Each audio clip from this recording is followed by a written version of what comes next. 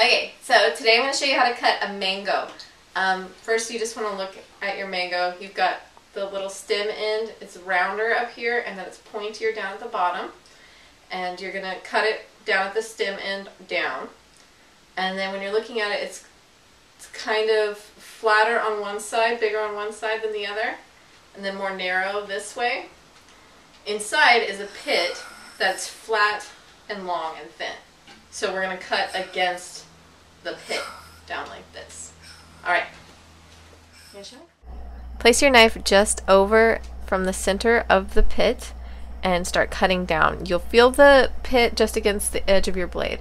And you see I have to curve over here. That's totally normal. Slice that side off, then turn it over and do it again on the other side. You want to do it about 1/4 to 1/2 inch away from your first cut. Once you get that done, you can put the pit over to the side and start to score the flesh. You can leave it in just spears like this, or you can do cross cuts like I'm about to do here. You don't want to cut through the skin while you're doing this. And then you just repeat it on the other side as well. Now you can take it and just push the skin and pop it out like that. You can just eat it like this if you'd like, or cut all the pieces off with your knife.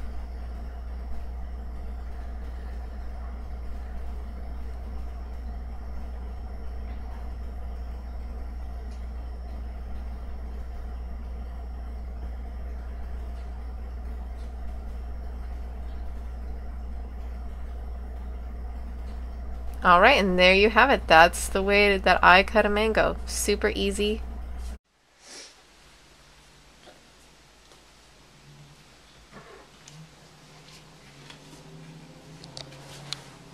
Is it good?